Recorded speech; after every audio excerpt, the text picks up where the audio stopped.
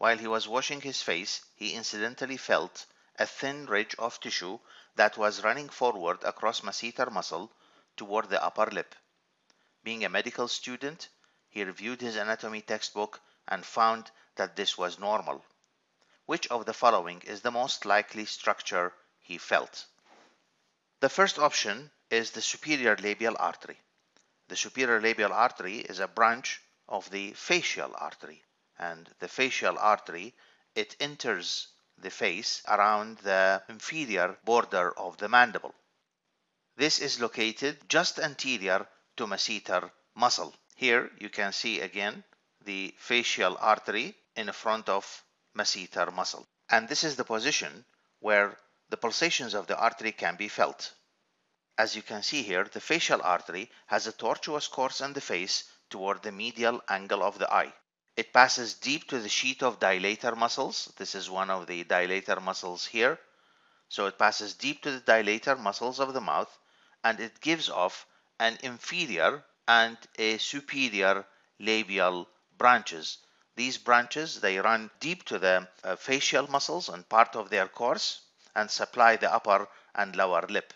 The superior labial artery thus lies more anterior to masseter at another location from where the thin ridge was felt by the medical student. So the first option is wrong.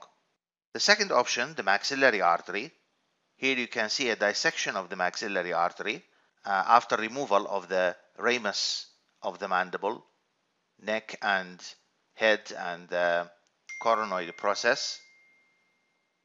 The maxillary artery is a terminal branch of the external carotid artery. Here is the external carotid dividing into superficial temporal and maxillary artery. The maxillary artery passes deep to the neck of the mandible in its way into the pterygopalatine fossa. Therefore, the maxillary artery is deeply located and it's a wrong choice. The third choice, facial vein. The facial vein runs posterior to the facial artery. You can see the facial vein in here, also in the front of masseter, but it is posterior to the facial artery toward the medial canthus of the eye, and it is characterized by a straighter course than the artery, which is tortuous. Having this course anterior to masseter, therefore, it is away from where the ridge was felt. This is another dissection of the infratemporal fossa after removal of the ramus of the mandible, and we can see the main nerve here is the mandibular nerve. A branch from the posterior division of the mandibular nerve is the auriculotemporal nerve. This nerve, the auriculotemporal nerve, passes backwards and laterally from the mandibular nerve at the base of the skull in the infratemporal fossa, and it passes medial to the neck of the mandible. Again, it's deep, and then as it reaches the parotid gland, it runs upwards in front of the external acoustic meatus to supply the scalp.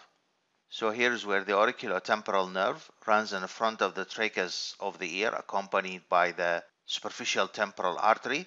It supplies the auricle and the skin over the temple, hence it's called the auriculotemporal nerve. But it also contains parasympathetic scletomotor fibers for the parotid gland, and as it passes very close to the temporomandibular joint, it also sends an articular branch to the temporomandibular joint.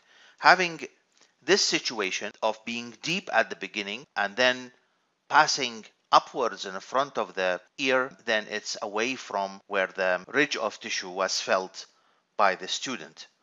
The last choice, the parotid duct.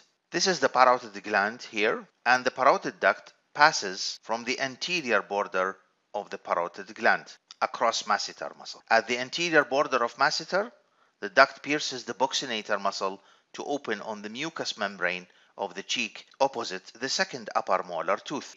In this detailed view, you can see part of the parotid gland in here and the duct of the parotid arising from the anterior aspect of the gland over masseter muscle, and then dips down to pierce the buccinator. This is the buccinator muscle in here, to open against the upper second molar tooth in the vestibule of the mouth. It lies in a line between the tragus and the upper lip, 1 finger breadth below the zygomatic arch and can be rolled and palpated at the anterior border of the contracted masseter.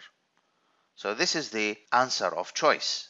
It's also important to remember that the superficial position of the parotid gland renders its easy damage in injury of the face, or it might be inadvertently damaged during surgical operations of the face. Of the other structures that you can see here is the tortuous course of the facial artery in front of masseter muscle, the straighter course of the facial vein posterior to the artery, and again anterior to masseter muscle. And also you can see an accessory part of the parotid gland. Here it lies on masseter between the duct and the zygomatic arch. This would be the location of the zygomatic arch.